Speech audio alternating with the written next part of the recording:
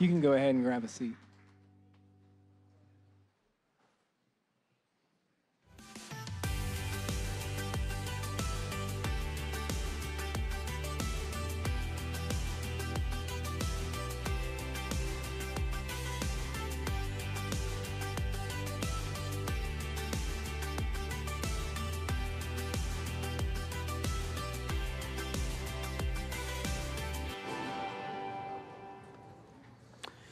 Well, hey, everybody, good morning to you. Happy Sunday to you. Thanks for being here on this first Sunday of October.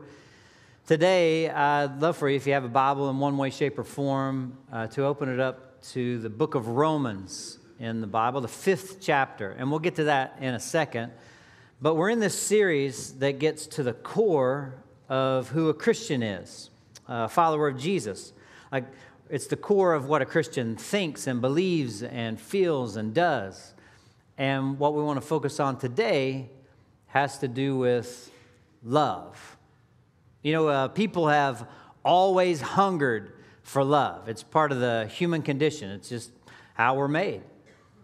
I remember one time my parents were sitting around their living room, and they almost always had a dog as part of our family. And at this point in time, they had a little miniature dachshund, a little wiener dog. You know, there's those funny little, they're short-legged, long dogs, and they're just a lot of fun. They're hilarious little dogs.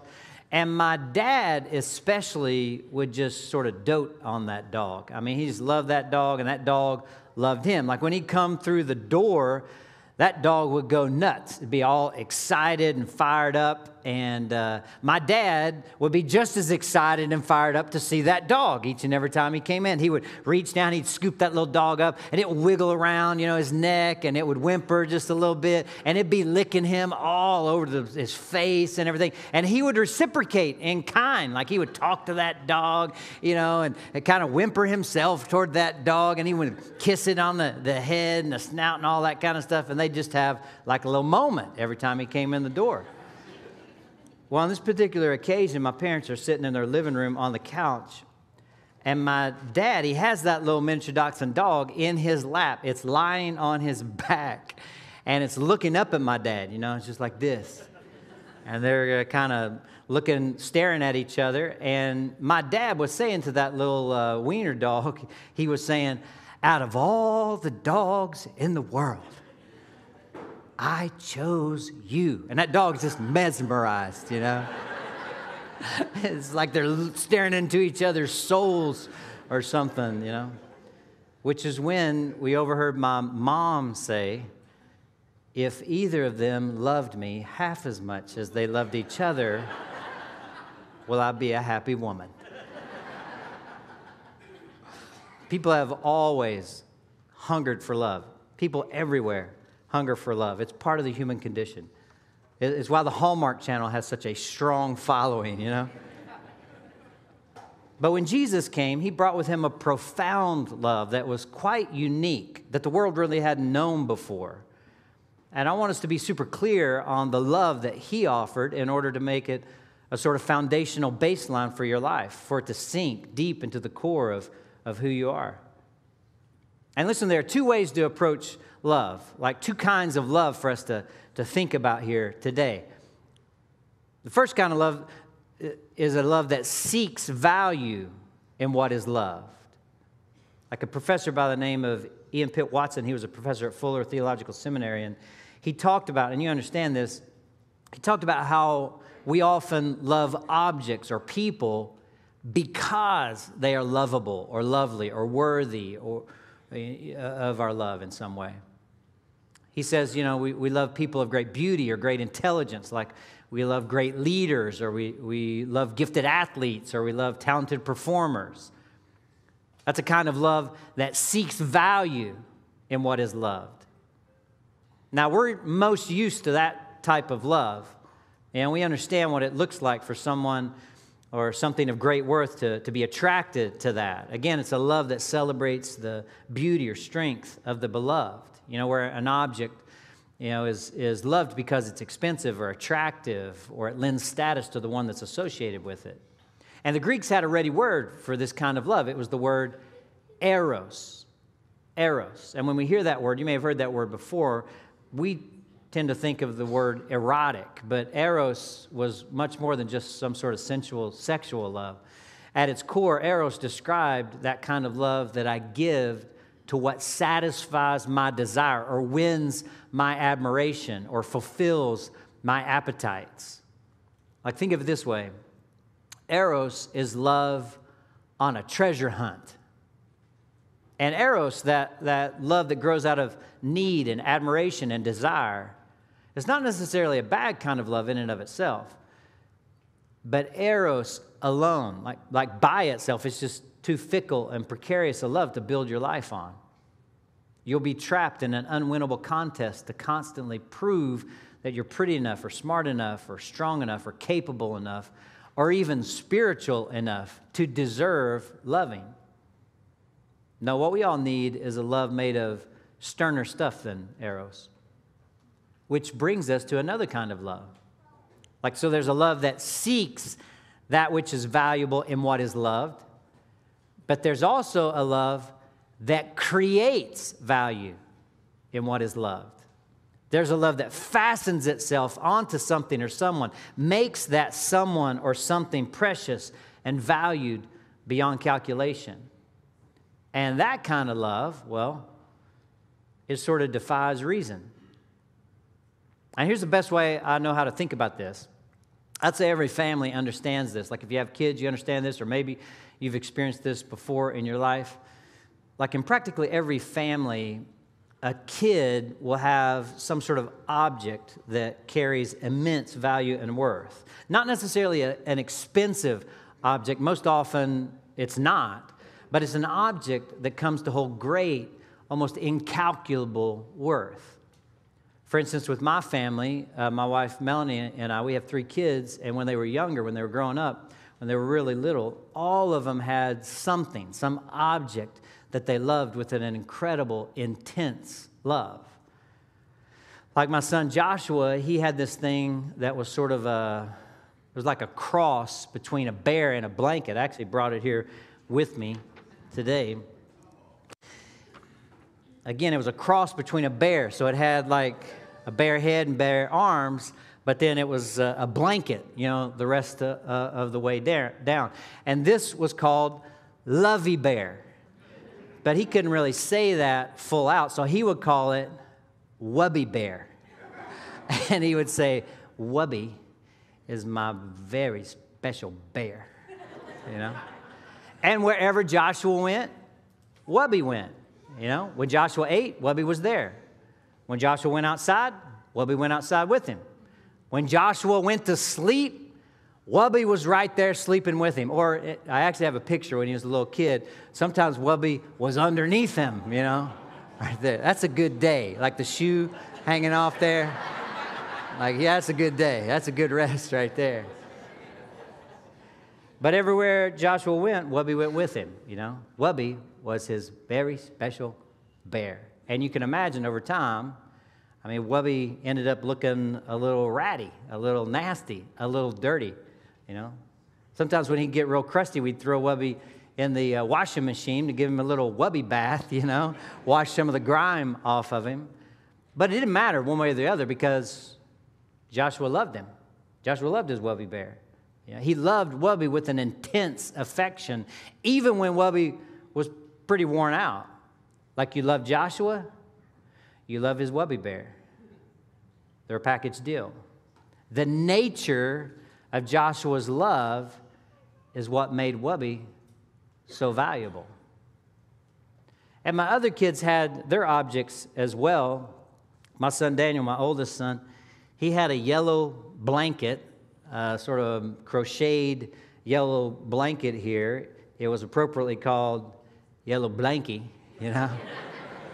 And over time, it got so tattered and worn out that it has a lot of strings that kind of hang off there. And what Daniel would do is, he'd settle in somewhere and he would suck his fingers and then he would take this and he would rub it next to his nose. But he would take these strands and he would just rub it against his nose. And sometimes, we catch him maybe shoved up his nose or something.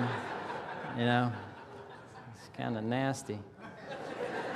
My daughter had this little yellow duck, all right? And she got this little yellow stuffed animal duck when we were in Boston. We were going up to Boston where my father-in-law was originally from. We went up there one Father's Day, and we were touring around, looking at doing all the Boston stuff.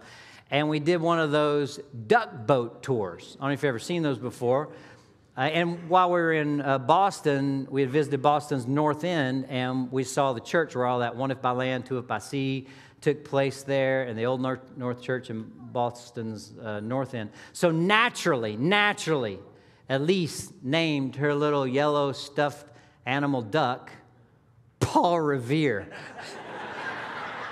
I'd like for you all to meet Paul Revere, or as they said in Boston, Paul Revere, you know? And my kids, like, they treasured these objects, blankets, the bears, the duck. They treasured them with an intense love and affection. And at times they couldn't be without them. And when Wubby or Yellow Blanky or Paul Revere were young and new and clean and pristine, my kids loved them. But when they were old and ragged and a little dirty, my kids loved them still, probably loved them more. They didn't love these things because they were beautiful, you understand. They loved them with a kind of love that made them beautiful. You get this. I mean, you know, my wife Melanie, she had a Polly bear. I actually have it here too. By the time I'd met Polly, this is what Polly looked like. I know. That's a worn out bear right there, you know. No eyes on that thing. Its nose is going this way. This leg, something's happening with that leg. You know, it's all matted. I had an old crusty pillow that I still have to this day. An old feather pillow that my mother gave me since as long as I can remember. And I kid you not, I would run into a burning building to rescue that pillow. It means that much to me. I'm not kidding. You look at my pillow because it's old and pretty ratty. You'd think that thing is gross, but not me. In fact, when Melanie and I first got married, she would crawl into bed and she would take my pillow and she would throw it off the bed. This is like a routine every night. She'd throw it off the bed and she would say something to the effect of, "That thing's nasty. Get it off our bed." And I would calmly and quietly go over, pick up my pillow, and restore it to its rightful place and crawl back into bed there, because it took her a while to realize, you love me, you're going to love my pillow. I'm sure many of you have something similar in your home. Like, every family knows what I'm talking about. There's an old blanket or a ratty pillow or a teddy bear or a stuffed animal or something. And the nature of the love that you have for that object is what makes it so very valuable. So there's a love, you understand, that seeks value in what is love. It looks for what's beautiful or lovely or expensive. It has status or brilliance. It's successful or dazzling. But then there's a love that creates value in what's loved. There's a philosopher, a Christian thinker, Nick Wasserstoff. He calls this bestowed worth. And it's a worth that's not earned. It comes as a gift. It comes about because of this value-creating love. And this, gang, is how God loves us. This is the kind of love that God loves us with, a value-creating love, bestowed worth. Which brings us to the problem that we have. There's a great problem for our being loved, and that is that deep down inside, where we don't talk about much, where society doesn't, push us to think about much, we know there's a lot about us. There's a lot about me, and there's a lot about you that's not lovable. We're pretty dirty and ragged ourselves. And we kind of let ourselves off the hook with this because we live in such a therapeutic age. So our culture just says, just tell yourself you're wonderful, you're awesome, you be you, don't ever change, But the Bible doesn't approach human worth in that way. And it's really, really frank about our great worth and our great problem. And the great problem is that all of us are flawed and wounded and broken. Like, ever since sin entered the world through what's called the fall, every member of the human race has this propensity to really mess things up. We each make our own deposits into the broken and fallen account of the human race. We choose to deceive when the truth just begs to be spoken. We grumble when a little gratitude is called for. We deliberately betray when we're bound by oaths of loyalty. We're ridiculously selfish and self-centered. And this brokenness, it permeates our whole being, you understand? Our words and our thoughts and our actions are never free from it. And all of us are in the same boat here. And again, it's worse, much, much worse than we make it out to be. We let ourselves off the hook. But your sin, my sin, our darkness, our propensity to mess things up, our ego, our selfishness, it's way worse than we can imagine. I mean, that's the problem, and that's the bad news. The good news is God loves us more than we could possibly imagine anyway, with a value-creating love.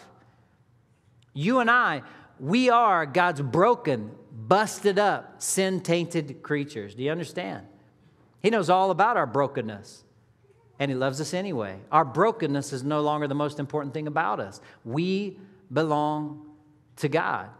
Brokenness is not our identity. Brokenness is not our destiny. We may be unlovely, but we're not unloved. You and I, we are so valuable, and it has nothing to do with us. It's just that God loves us. You see, love's why God created us in the first place. Theologians, they speak of the fact that God created everything freely, not out of necessity. And this is a really, really important idea because it means that God didn't make us because He was bored or lonely or had run out of things to do. God didn't create us out of need. He created us out of love. It was C.S. Lewis who wrote, God, who needs nothing, loves into existence wholly superfluous creatures in order that He may love and perfect them. You see? But listen, CCC, the full extent of God's love was shown not so much when He chose to create us. It was actually shown when we have become sinful and unlovely, which brings us to Romans 5. Remember, I asked you to turn to Romans 5? The Bible puts it like this when the Apostle Paul, he writes to the church at Rome in the 5th chapter when he says, while we were still weak, at just the right time, Christ died for the ungodly. Indeed, rarely will anyone die for a righteous person, though perhaps for a good person, someone might actually dare to die. But God proves His love for us in that while we were still sinners, Christ died for us. See, God was fully aware of our condition. He knows that we are tainted and broken and sinful and fall so very far short. Every one of us has been damaged by sin and guilt that it would have seemed like the logical thing to do was to just discard the human race, to toss it out and just start all over. You know, we're not lovely enough or together enough, so let's just start the whole project over again. But God didn't do that. God proposed reconstructive surgery. He proposed to take the human race to where He could change our filth and remove the guilt and pay the price that sin demanded. And the place that He did that was on the cross. Through God's very own Son, Jesus, sacrificing Himself on the cross with His life.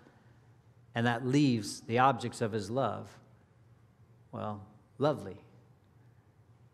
Normal human love might sometimes make sacrifices for a noble person, Paul says. But God has gone to the ultimate length to prove His love for us. He died for us at the right time, which was when we were sinful and weak. Lewis Smedes, he put it this way, that it may be a very bad thing that I needed God to die for me, but it is a wonderful thing that God thinks I'm worth dying for. We may be broken, but we must never confuse brokenness with worthlessness. See, there's a love that seeks value in that which is loved, eros, the kind of love that's attracted to status and wealth and beauty. And we understand that love, and we see it every day. It's mainly what all the love songs and the love stories and the movies and all are all about. But there's a love that creates value in that which is loved. There's a love that takes busted up creatures like you and like me and just loves us beyond our reason. And the biblical writers, they didn't want to use the word eros to describe that kind of love. So they chose a fairly obscure, benign word that hadn't been used much up until that point, and it was the word agape. You may have heard of that word before, agape. It hadn't been used much by the Greeks at the time, but then it became filled with new meaning. It was used to describe this kind of love that could fill a busted up kind of human being, tainted with sin. It could fill them with value, bestowed worth. See? The Bible says in the book of 1 John, see what love the Father has given us, that we should be called the children of God, and that is what we are. Beloved, we are God's children now. CCC, I don't want you to miss this. This is like the opportunity of a lifetime, you understand? Your worth rests not on you. Your worth rests on the fact that you're a beloved child of the Most High God. At least you can be. For anybody who wants it, for anybody who wants to step into it. See, everybody's a creation of God, but not everyone's a child of God. Fully a part of His family, adopted by the High King of Heaven. But you can be. You can step into this love, this transformative love. Is this love that we're talking about here today, is it at the core of who you are? Like, is this your primary identity, the love of God? That you're a beloved child of the High King of Heaven? The Apostle Paul, he prayed one of the most fervent prayers in the entire Bible to the church at Ephesus. It's a prayer that ought to be close to us. It's in the 3rd chapter of Ephesians, beginning in verse 17. Here's what he prayed. Here's what he wrote. Here's what he said. I pray that Jesus Christ will be more and more at home in your hearts as you trust in Him. May your roots go down deep into the soil of God's marvelous love, and may you have the power to grasp, as God's people should, how wide, how long, how high, how deep His love really is. May you experience the love of Christ, though it's so great that you'll never fully understand it. Then you'll be filled with the fullness of life and power that comes from God. Now that word grasp, if we go back to the slide before it here, that word grasp that's there, may you have power to grasp. And the ancient Greek, what the New Testament was originally written in, that Greek word there for grasp is katalambano. And the word literally means to apprehend. Not just to understand head knowledge, like, okay, God loves me, but to really apprehend it, to capture it. And the word comes from the root word for rust, meaning to eat all the way through. And you see what Paul is saying here. My prayer, he says, is that you would let the high, wide, deep love of God, the agape love of God, the value-creating love of God, eat all the way through you. That you would really grasp onto what it means to be loved with an unfailing love. That you would really, really, really know that. And I know there are all kinds of people, even in this room here today, that say, yeah, Dave, I got it. We're in church on Sunday, and you're telling me God loves me. Woohoo! Tell me something I don't know. But they never, ever really grasp how high and deep and long and wide the love of God is for them. It's not at the core of who they are. I'm talking about people who've been going to church for a long, long time, for years and years and years. Maybe they show up here and they kind of do the religious thing and they sing a few songs and they maybe digest a few Bible verses, but they never, ever really grasp the love of God for them, and they really never get to know God. They go through life performing, looking for acceptance and security and significance in all the wrong places and all the wrong ways. And what happens is they end up making a mess of their world when they don't get those things. We try to perform. We try to prove to God that we are worthy of His love in some sort of way. We're trying to earn His love and acceptance. That's not how it works. That's why Paul prayed this prayer. He says the steadiness you need, the foundation you need, the core you need, it's not found in other people, he says. I pray that you be able to grasp the depth of the love of God for you. That is where it's at. Have you let the unfailing love of God just capture your heart? Have you let it eat all the way through you? Because when you do, it'll just stabilize you like nothing else in this world. Like people might reject you. People betray you. You get some bad news. You don't get the recognition you think you deserve. Maybe you fail at something that you were striving for. Something doesn't come through for you that you were really hoping for. God's love for you, when it eats all the way through you, when you really grasp it, it can fill you with life and power to handle anything. That's the promise at the end of Paul's prayer there. Did you catch that? May you experience the love of Christ. Then you will be filled with the fullness of life and power that comes from God. See, there's a love that seeks value. It's just looking for somebody who's smart or rich or successful, maybe has it all together. But then there's a love that creates value, and it's available to you. Have you let that love eat all the way through you? Now, you may be saying, Dave, how exactly do I do that? Like, where do I start? Well, a beginning point is that we got to stay close to the cross. We got to look at the cross. We got to stay near the cross. This is something we do every week. We look at the cross. And this the cross confronts how we see ourselves. So typically, there are like two kinds of people. I imagine there are like two kinds of people in this room right now.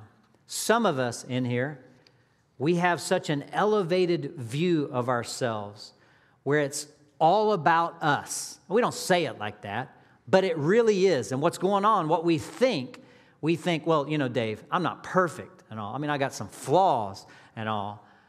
But, you know, I bring a lot to the table. I mean, I'm not that bad.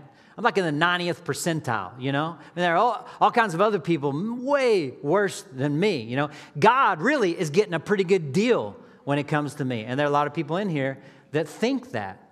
That's what you think. And we've got to look at the cross, because the cross tells us this is the price that had to be paid, not for someone else's sin out there, but for your sin and my sin.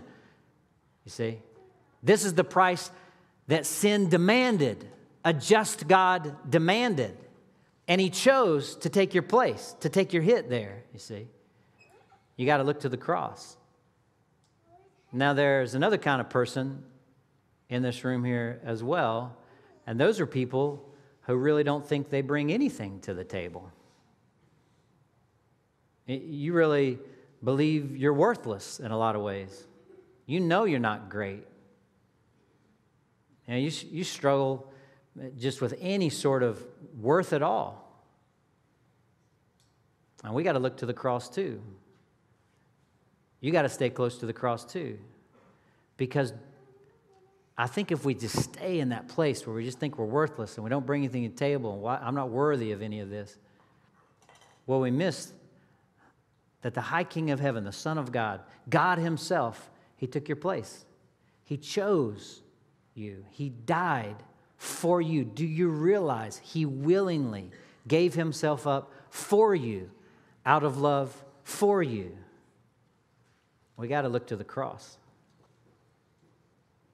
I want to leave us with this here. It's a quote from C.S. Lewis, and then we're going to celebrate communion here in just a second. And in just a minute, you'll be able to, if you didn't, get one of those individually wrapped communion packets that remind us that Jesus gave himself up for us, his body given for us on the cross, his blood spilled for us, so that we could know and be connected to the love of God. But here's this quote from C.S. Lewis, and then we'll celebrate communion together. It's from a book he wrote in 1941 called The Weight of Glory. He writes this: I read in a periodical the other day that the fundamental thing is how we think of God. By God himself, it is not. How God thinks of us is not only more important, but infinitely more important. Indeed, how we think of him is of no importance except insofar as it is related to how he thinks of us. It is written that we shall stand before him, shall appear, shall be inspected. The promise of glory is the promise, almost incredible, and only possible by the work of Christ, that some of us, that any of us who really chooses, shall actually survive that examination, shall find approval, shall please God. To please God, to be a real ingredient in the divine happiness, to be loved by God, not merely pitied, but delighted in as an artist delights in his work, or a father in a son, it seems impossible. A weight or burden of glory which our thoughts can hardly sustain. But so it is. But so it is, CCC. Let's celebrate communion together. Let's look to the cross. Let's look to the great, value-creating, bestowed worth that is given to us because of the love of Jesus Christ. And then we'll sing together. Next week, take care, everybody.